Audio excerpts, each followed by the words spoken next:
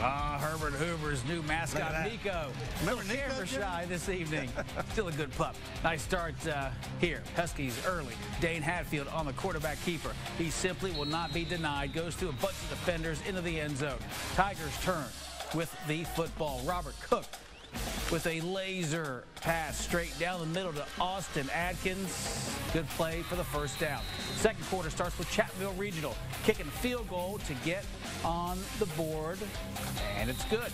Huskies back on offense now. Hatfield hands off to Blake Fisher.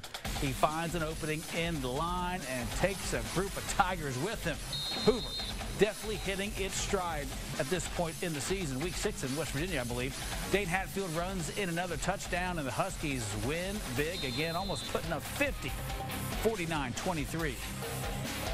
All right, let's